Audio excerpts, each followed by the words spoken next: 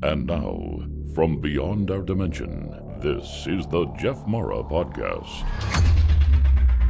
Here's Jeff. My guest is Dr. Jeffrey Mishlove, host and producer of the New Thinking Aloud channel on YouTube. He is also the grand prize winner of the 2021 Bigelow Institute essay competition, and he's the author of the new book, UFOs and UAP, Are We Really Alone? Dr. Mishlove, thanks for joining me. It's a pleasure to be with you. Before we get into the UFOs, I just want to again congratulate you on winning the Bigelow contest. And I'm pretty sure that you submitted, 100 pages, 200 pages of information. But is there any way that you could sum up for us in a soundbite? NDEs are real. Not just NDEs, but 9 other types of evidence for life after death, including reincarnation, mediumship, electronic communication. The evidence is overwhelming. It's been around for 150 years. The point of the essay competition was to write an essay that would convince a jury, as if you were in a courtroom, beyond a reasonable doubt that there is an afterlife, that we survive the death of our physical bodies. And it was a pleasure for me to do it because I entered the field of parapsychology after having had an experience of my own back in 1972. Really? Yeah. Did you have a near-death experience? It was what you might call it a shared death experience. I had a great uncle, my Uncle Harry. He was in his 80s. I was in my 20s. I was in California. He was in Wisconsin. At the moment of his death, it would have been 9:30 in the morning in Sheboygan, Wisconsin, and 7:30 in California, where I was still asleep. I had the most powerful dream of my life. And Uncle Harry came to me in that dream, and when I awakened, it was so powerful. I found myself just crying tears of joy and singing a very sacred song from my own religious background of Judaism. And at that point, I just knew, something has shifted for me. And I was a graduate student in criminology at the time, working in San Quentin prison in the psychiatric unit, doing group therapy sessions with murderers and I knew I had to change my life at that point. Instead of focusing on the negative side of human deviance, to focus on the positive side. And I can look back now, 50 years later, and say, that was the turning.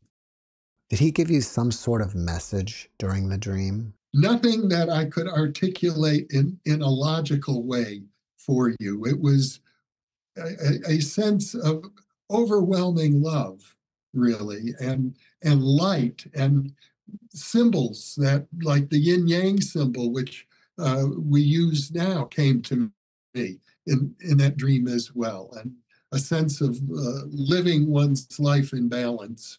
But there were no other specific messages. Did any other family members report seeing him as well? As a matter of fact, yes. Now that you mention it, I was his great nephew, but he had grandchildren, and I'm pretty sure one of the other grandchildren had a similar experience. Because I wonder if you had any psychic ability or psychic awareness, or at least not any, but more than other family members, and that's why he was able to reach you.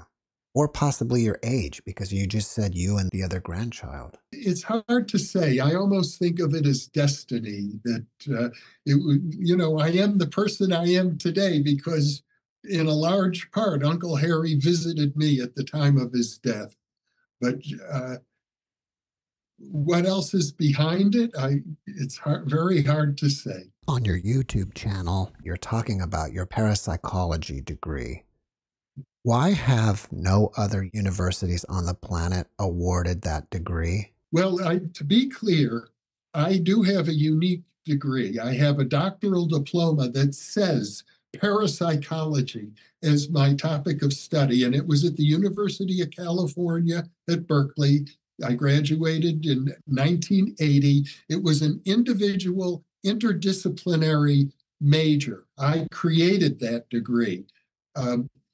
There are probably 200 or 300 other people who have done doctoral level research in parapsychology. They get their degrees in psychology or philosophy or education, or sometimes maybe even in medicine.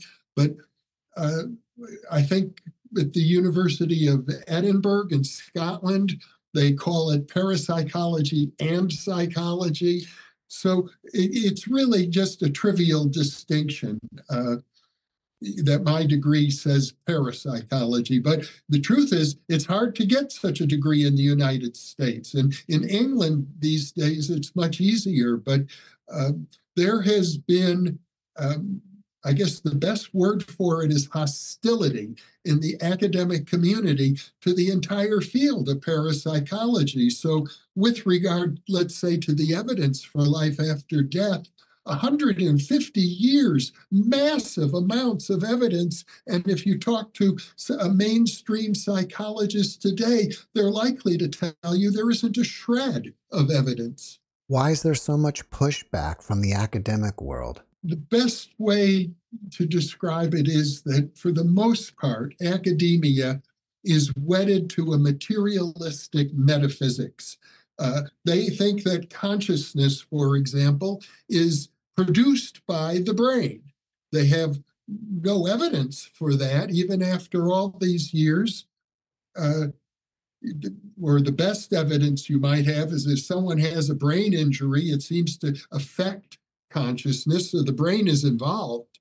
But the idea that the brain produces consciousness is a matter of religious belief. And so materialism is the religion of science. They cling to it the way a devout Christian or Muslim would cling to their religion. And since you're already saying that consciousness doesn't come from the brain, where do you think imagination comes from? Some other realm? I think some other realm is a good way to put it. You could call it the super sensible realms, the realms beyond our normal senses that most people don't appreciate. I think that the human mind is vast. It encompasses the entire universe, actually. And the capabilities of the imagination are virtually infinite. All right, you had the shared death experience. Did you have some sort of UFO experience that was the catalyst for you writing this book? Well, to be clear, what the book is a collection of interview transcripts, part of the New Thinking Aloud Dialogues series. So I interviewed about 10 people, some of the leading researchers in UFOs, including old interviews with John Mack and Jacques Vallée and many other contemporary interviewers. So that's what the book is about. But I myself, when I was still a graduate student in Berkeley studying parapsychology, I encountered people who had enormous psychic talents, Uri Geller, the great Israeli psychic, being one such person, and another one who I studied for 10 years, a man named Ted Owens, who I wrote a book about him called The PK Man. He claimed to have extraordinary psychokinetic abilities, mind over matter, focusing on large-scale phenomenon, hurricanes, tornadoes, and among other things, UFO appearances. He said he could summon UFOs, and he did. And I documented that in my research as a graduate student. And so from early on, I've been aware of this connection between normal parapsychology and the field of ufology. And I can tell you, it got me into a lot of trouble. I had one of my professors, a parapsychologist, a very good one, Robert Morris, dropped out of my committee when I began looking at UFOs. He said, these two fields cannot combine. Parapsychology has enough trouble on its own. We don't need to complicate things any further by bringing in UFOs. But the truth is, if you talk to gifted people, you will find that many of them have various types of UFO encounters or encounters with non-human beings. Uh, so it's, in my view, a mistake to ignore the overlap between these two fields. What I've come to notice is that many near-death experiencers either A, see non-human beings on the other side, or after their experience start having contact, which I think what's happening is either their awareness changes or something about their own energy signature changes where the ETs can spot them among the rest of us. Can you comment on that? I think that there's an overlap between a wide range of phenomenon: out-of-body experience, near-death experience, contact with aliens, contact with spirits. There's a fellow, maybe you've encountered his work, Ray Hernandez, who says they are all part of a single type of phenomenon. He calls it the mind of God. That all of these things are expressions of the mind of God. And when you open up to any one of them, you're likely to experience some of the others.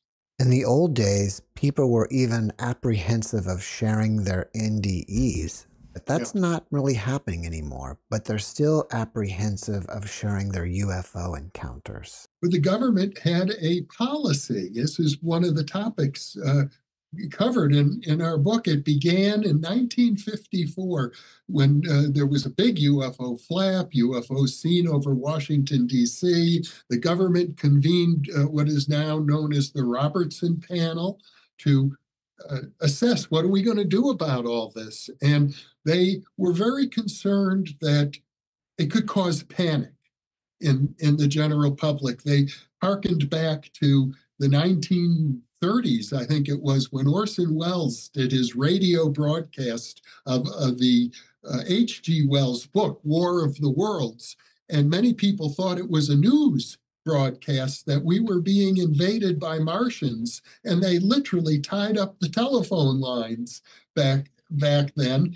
And so the government was concerned that if they acknowledged this phenomenon, it could cause panic, it could interfere with communications, it might be a result in weakening our defensive postures. So they developed a policy of debunking these cases and trying to dismiss them. And as a result, many people who had legitimate UFO sightings were accused by government officials of being off their rocker in one way or another, and including people in the military who had such sightings. And that created an atmosphere of fear amongst people. And of course, the same atmosphere already existed for people who reported seeing spirits or having other forms of paranormal experience. I can tell you, every parapsychologist I know, when they give public talks, people will come up to them and say, I'd like to tell you about my experience. And so many times they say, and I've never told anybody before. People are still, even today, afraid to talk about it. But near-death experiences have been around now since Raymond Moody wrote about it in 1975. And also the government policy seems to be changing now with regard to UFOs. The government is beginning to acknowledge that something is going on and we don't know what it is. So people are slowly feeling more and more encouraged to open up. Do you feel that the government still thinks that we will go into some sort of mass hysteria if a UFO lands in Walmart parking lot? I think the government is divided there are different camps, especially the U.S. government is very large, and there are competing interests who are trying to control the narrative in this right now. There are still those who feel that for national security purposes, we don't want other people to, particularly other countries, to know that these are real, because as far as I know, the U.S. government may very well have captured actual alien craft, and have had them for decades. They're trying to reverse engineer them and see what kind of weapon potential they may have. And obviously, whoever can master this technology will have a huge military advantage over other countries. And so that's a motive now for some government officials to say, we don't know anything, none of this is real, because they want to protect what they do know. Well, how much progress do you think we have made in our understanding of UFOs and UAPs? I think the real progress has come from civilians. I think that there are pioneers, people like Jacques Vallée, who has been looking at this going back to the 1960s.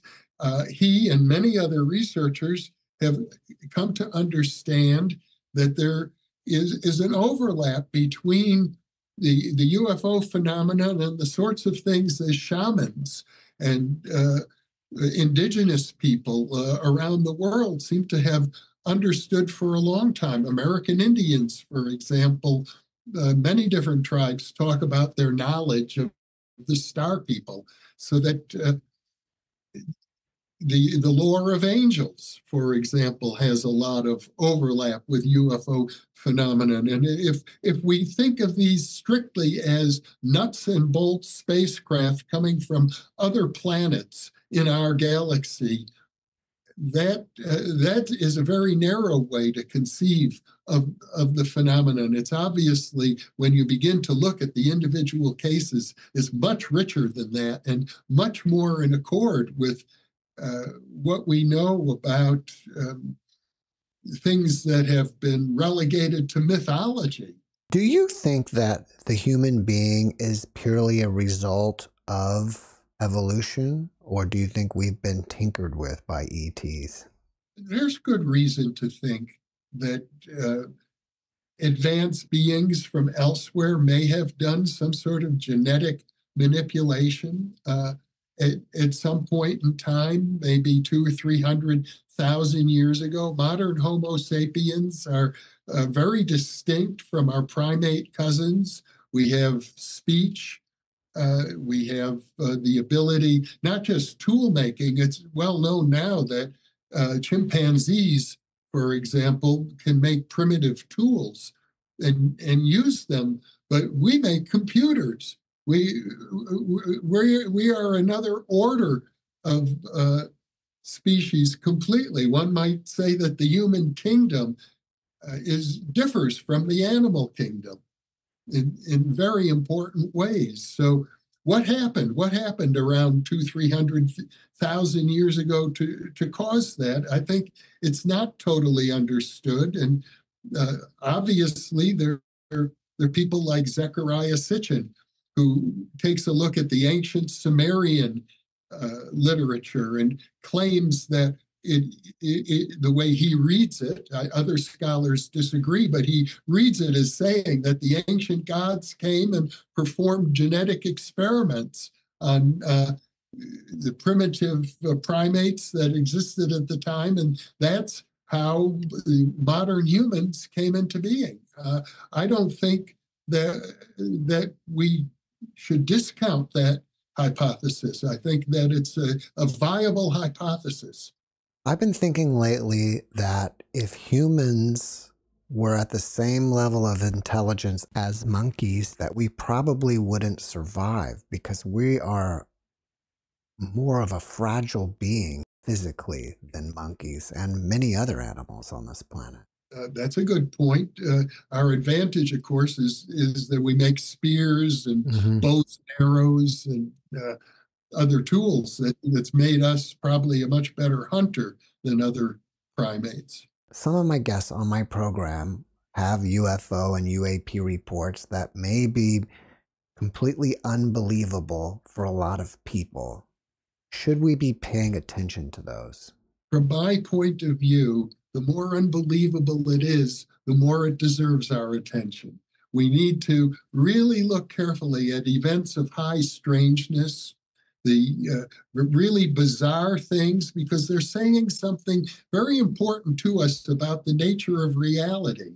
And, it's a normal human tendency when you hear something bizarre to just dismiss it because it doesn't fit into any of our regular intellectual categories. We don't know what to do with it. So we just say, well, it's probably not true and pay no further attention. But if you collect those stories, you begin to see that they form patterns and that they are very, very important clues, I think, it's to the nature of reality itself. Do you think it's possible that there is some sort of faction of extraterrestrials out there controlling this planet? I suppose it's a possibility, but I would be very concerned about people who form conspiracy theories and who tend towards paranoia. Uh, I do hear from people. I hear from viewers often who feel that somebody else is controlling their life. It's the elites, or it's the globalists, or it's the aliens, or the archons. And it seems to me that that's a psychological symptom of a person who is not taking control of their own life. So I'm very skeptical when I hear that from people. But intellectually speaking, yes, it is a possibility. Sometimes when I look at the comments, I'll see things like aliens are actually demons. Do you see that within your own videos? Well, in fact, I did a fascinating interview with a fellow named Charles Upton. He's a poet. He was one of the youngest of the Beat generation of poets. When he was in high school, his poetry was published by Lawrence Ferlinghetti of City Light Books in San Francisco, who was the big publisher of the Beat generation of poets. And then subsequently, he converted to Islam. He became a Sufi. And he says that he's written a book about it, that the accounts of UFOs appear very much like what the Muslims call the jinns, or we would say in English, genies, like in Aladdin's lamp and so on. So he thinks that, these are an order of non-physical beings who have the capability of going back and forth between the supersensible realms and the physical realm. And they are typically very mischievous. They can be harmful. Some of them are beneficial. Many of them are not. So there's something to be said about that. However, if you become a Christian fundamentalist and think of these as demons in that sense, who are out to steal your soul, I think that that level of mythology is not consistent with the data. Whereas if you think of them as mischievous troublemakers, that's a little bit more akin to what the data suggests. Have you ever considered that there may be some race of extraterrestrials that's been living with us the whole time, but are undetectable?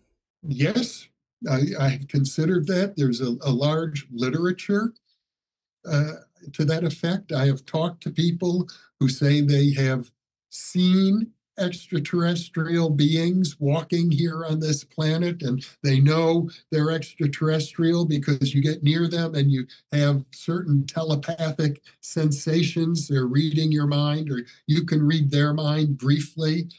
Um, I don't discount those reports. I don't know quite what to make of them, but if we go back to the earlier suggestion that the modern human species was a genetic experiment performed hundreds of thousands of years ago by some intelligent beings from some elsewhere, maybe another planet, maybe another dimension.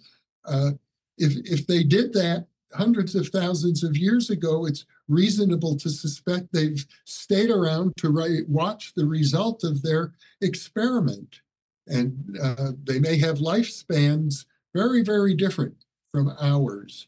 For example, one of my professors when I was a student at Berkeley was a man named James Harder, who at the time was the director of research for one of the major civilian UFO research groups known as the Aerial Phenomena Research Organization. And he specialized in hypnotizing people who had reports of face-to-face encounters with alien beings. And according to his research, there are races of extraterrestrial or beings from elsewhere whose lifespan is much longer than ours, that they typically live 20,000 years instead of 80 or 90 years. It's so great that you brought up hypnotherapy because our consciousnesses are linking up.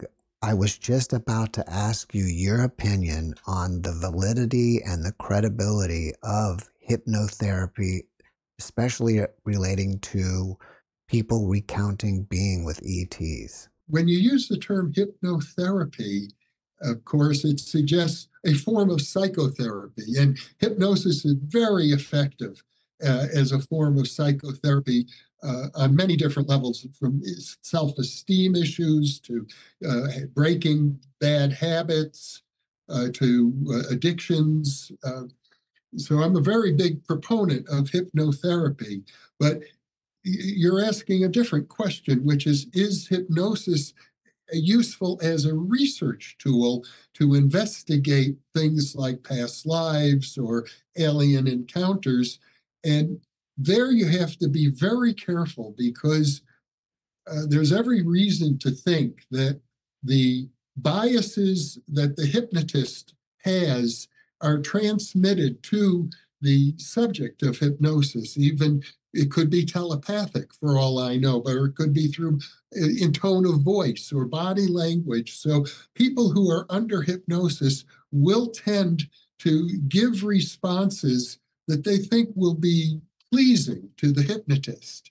That's why stage hypnotists are so successful in getting people to do funny things on stage that they might never do in normal life, because in that altered state of consciousness, they want to please. And if you're a good hypnotic subject, that you can do that. So that's one reason why, for example, people in parapsychology who research the question of reincarnation have a low opinion of cases that come to them through hypnotherapy. On the other hand, to be clear, there have been some very persuasive books written by people who experienced past lives under hypnotherapy and then went and did the research and found that they could validate the information that came to them through hypnosis. But you really do need independent sources of validation. If we get back to spirituality and UFOs, do you think that the majority of the UFOs are existing in a different dimension, and especially traveling through different dimensions, because traveling the speed of light is not fast enough? It's a complex question. Of course, we could talk about the speed of light. If you're on a photon, it's instantaneous. You can go from one end of the universe to the other. And if you were wearing a wristwatch, no time would pass. In fact, no space would pass. That's the basis of Einstein's theory of relativity. The speed of light is what we see if we're watching on Earth, but if you're on a photon, it's very different. And that's why Einstein and other physicists have said that space and time are secondary. They're not basic to reality. Space and time are properties that emerge out of motion. And ultimately, when you're traveling at the speed of light, there is no space or no time. But if you're traveling at that speed, would you cease to have solid form? Well, that's a very good question. And of course, no human being or even any object that has any mass whatsoever has ever been observed traveling at the speed of light. Photons have zero mass, so they're very special. Light is really quite an amazing phenomenon. But back to your original question about other dimensions, it's well understood in mathematics and in certain branches of physics, like string theory, that there are multiple dimensions of space. So is it possible that these other dimensions are associated with UFOs? Of course it is. Uh, we have the multiple worlds theory in physics, which suggests that every time we observe anything, let's say a quantum particle, that quantum physics says there could be many, many different possibilities, and the multiple worlds theory says they all exist somewhere. So there's also a concept known as Hilbert space in mathematics, which is a space of infinitely many dimensions. I'm inclined to think that the way the universe seems to follow the findings of mathematics, that it's very likely there are infinitely many dimensions to reality.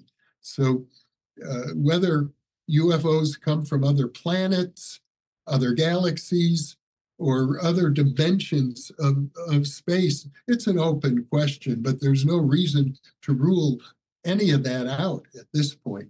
How likely do you think the governments of the world will fully disclose that ETs are real? That's a very good question. And the funny thing is that if you look at the UFO literature going back to the 1950s, people thought that disclosure was about to happen any day now. The government is going to tell us. And there's still people today, including one of the contributors to my recent book, Daniel Sheehan, a very prominent attorney who has been involved in social activism and also UFO disclosure for decades. And he feels, yes, it's going to happen soon, very, very soon. And you have to admit, incrementally, there have been more and more disclosures. We now know about the Tic Tac sightings that go back to 2004 or so, that were reported in the New York Times in 2017 and acknowledged by the U.S. government. So, and yet now where there are whistleblowers, everybody knows about, or people who follow the field, David Grush, a whistleblower. He got approval from the military to come out and say that according to his investigations, he was tasked with looking into what does the government really know? What other secret projects are there? And he came and he said, yes, we have crashed vehicles that we have retrieved. We have biological material associated with those crashed vehicles. He was given permission by the government to say those things. And at the same time, other people in the government were saying, no, none of this is true. So, there's kind of a smokescreen still going on. But at the same time, there's a trickle of information coming through. And I expect that the trickle will keep growing and growing and growing. But will we ever get to the bottom of this mystery? Ultimately, I think the mystery is about us. Who are we, really? What is our consciousness about? That's the big secret. Most people go through life thinking of themselves as biological specimens. We are mammals. We are born at a certain date. We grow up. We get married. We have children, and we die. And when we die, our consciousness dies. But actually, the real mystery, the ultimate mystery, is about consciousness itself. If consciousness doesn't die when the body dies, then what is consciousness, and how, if there are advanced beings elsewhere in the universe, whether from other planets or other dimensions, what do they know about consciousness that we as a collective haven't quite figured out yet? Those to me are the real questions. When you hear stories of people having telepathic communication with ETs, do you accept it? I alluded briefly to the research I did with this fellow Ted Owens. And that was started in 1976 and continued until his death in 1987. So an 11-year field study project. And he said he was in telepathic contact with UFOs and he could prove it. For example, he told me on one occasion he was going to make a 3 sightings of UFOs appear in the San Francisco Bay Area. And now we only got 2. We didn't get 3. Are you saying that you were with him and saw them as well? No, he claimed that they would occur within 100 miles of the San Francisco Bay Area. He claimed that they would be seen by witnesses and reported. So my role in these was interviewing the witnesses after the fact. But on one occasion, he was very excited. He called me up on the phone. He said, I can feel it coming. He said, this is going to be big. This will be the biggest UFO sighting ever. It will be seen by hundreds of people. It will be photographed. He said, a photograph of this UFO is going to be published on the front page of one of your local newspapers. 4 days later, that's exactly what happened. And the UFO was seen from the air by a pilot, from the ground. It happened over Sonoma State College in Rohnert Park, California. The art department was out there sponsoring an artist who had an airplane. His name was Stephen Pileski. And he flew this airplane with smoke trailing out the back, making designs in the sky. So the whole art department was out there with their cameras. A UFO appeared right in his air zone, around 3,000 feet above the campus. It was photographed. It was videotaped. The Berkeley Gazette ran the photo on the front page of the newspaper. And then the video was shown on Channel 9 TV in San Francisco. So it surely appears that when Ted Owens claimed he was in telepathic contact with UFOs, he made good on that claim. What is your opinion about crop circles? I mean, I know probably many of them, if not most of them, are made with a 2x4 and some rope, but some of those out there look really complex. Yeah, to my knowledge, the crop circles that are made by people using conventional mechanical means are very primitive. They're very simple. They're nothing like these exquisite designs that you see that embody complex mathematics and very precise geometrical patterns. I have never seen anybody who is able to, stomp on the ground with a board or something to create crop circles. They're never able to do anything like that. So the origin of the crop circles remains a mystery. Some people report they see UFOs or they see strange lights when the crop circles appear. It does appear that they're being created by some non-human source, and it's still a mystery. People who claim that it's all the product of human fakery are simply not dealing with the really difficult cases. What do you think about cattle mutilations? Once again, another mystery. There's no question that there are hundreds of examples of cattle mutilations, well documented, and the cattle farmers are particularly disturbed by this. They contact the local sheriffs all across the western states and into the Midwest. And there are examples, for example, where a cow is found in the snow and it has been mutilated surgically with like very precise. The lips are cut out, certain organs are removed, and there are no footprints in the snow. So it's inexplicable and very likely has something to do with what we call the paranormal, whether it's UFOs from other planets or beings from other dimensions or vampires. I have no idea, but it needs to be seriously investigated. And the problem with seriously investigating any of this is that the normal materialistic metaphysics that are the basis of conventional science seem to be inadequate to address phenomenon of this complexity. A popular topic on my channel is that what we live in is some sort of simulated reality. Is that something you talk about? And if so, what are your thoughts on that? Yes, it's come up quite a bit. I've done several interviews with Rizwan Virk, who's written 2 books on the subject. He comes out of the field of computers, so he likens it to a computer game.